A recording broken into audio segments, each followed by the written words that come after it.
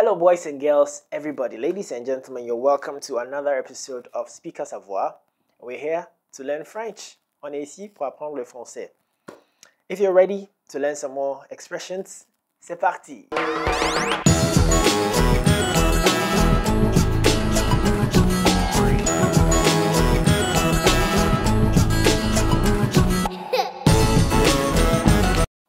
Okay, today's expression is an expression that you can use even when you're speaking English. Because remember, we encourage you to code switch, throw in your French even when you're speaking English. That's how you learn.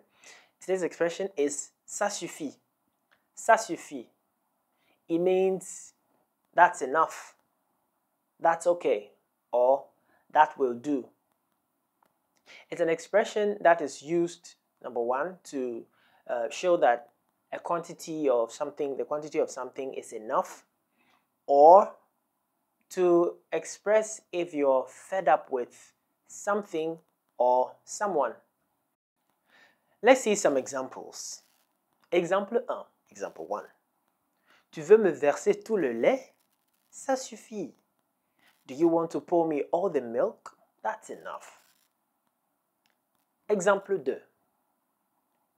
Ça suffit ces chamailleries entre amis.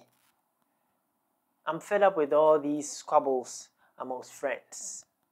So you can see that the second example clearly states that you are fed up with something. Okay?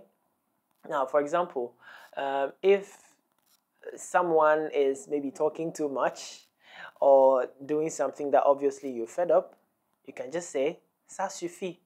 Okay, so being fed up with something or being fed up with someone, you can use ça suffit. Okay, it's very simple. Ça suffit. Okay, so now I'm talking a lot, and I expect you to tell me ça suffit.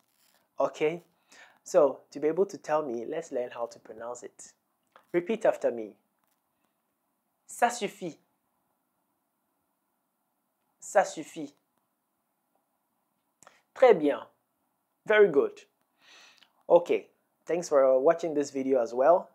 And remember to keep practicing. I always sign off with this because I know that practice works. Ça marche, ça m'arrange, ça vous arrange.